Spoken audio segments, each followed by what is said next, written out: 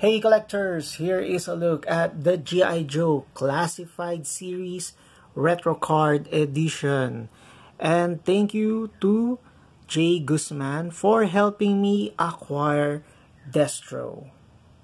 The retro card line of G.I. Joe Classified mirrors how the action figures were released by Hasbro way back in the 1980s, when they are still 3 3/4 inches.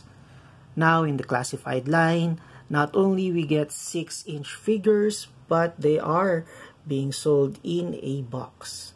But for me, I still like the way these figures are in the card back because one thing, they are easily can be opened and storage isn't that much because you only have to take away the plastic that secures the figure.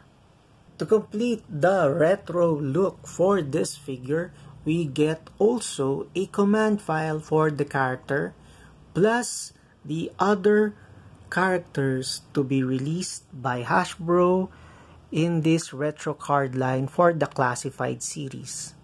And this feature is not available in the boxed figures which is being sold for the G.I. Joe classified line. To preserve the card when you are taking out the figure, be sure to cut along the sides of the clamshell so that you won't damage the artwork.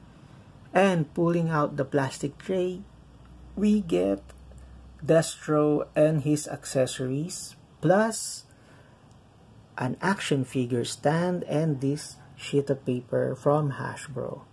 There are subtle changes with the paint application to mirror what you see in the cartoons, like this time Destro has eyebrows with his silver mask, and this is how the 1980s figure for the G.I. Joe looks like, plain and sometimes lacking in paint details. Out of the clamshell, Destro stands above 6 inches tall and he is superposable. And he could also stand on its own. Like all other classified figures, Destro is superposable. And again, word of caution, before you go on and posing this figure, I suggest you hit them up to loosen up the joints to avoid breakage. Here is the backside of Destro, and the retro card version no longer have the circular mark which is on his helmet like what you can see in the first issue.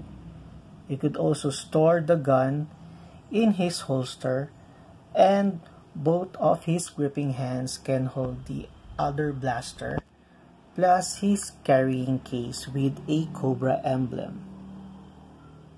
And since this line has an action figure stand, you can put them in some action poses and leave them for some time and not be afraid of them falling down.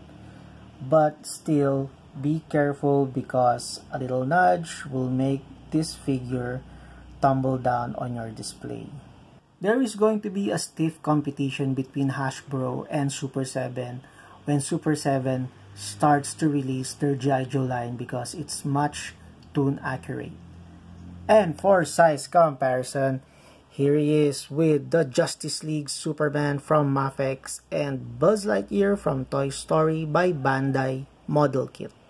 With Snoopy from the Great Pumpkin toy line by Playing Mantis, the SH Figure Arts Kid Krillin from Dragon Ball, and Batman from Batman the Animated Series Expression Pack. With the 7-inch figures from McFarlane Toys, Batman Blue and Gray variant from the Hush toy line, and Azrael from Nightfall. With Skeletor from Masters of the Universe, and Jaga from Thundercats, both by Super 7. And to wrap things up, here he is with Ground Chuck from the Teenage Mutant Ninja Turtles cartoon series, and Leonardo from the TMNT movie both by NECA. And with that, thank you all for watching. See you all again next video.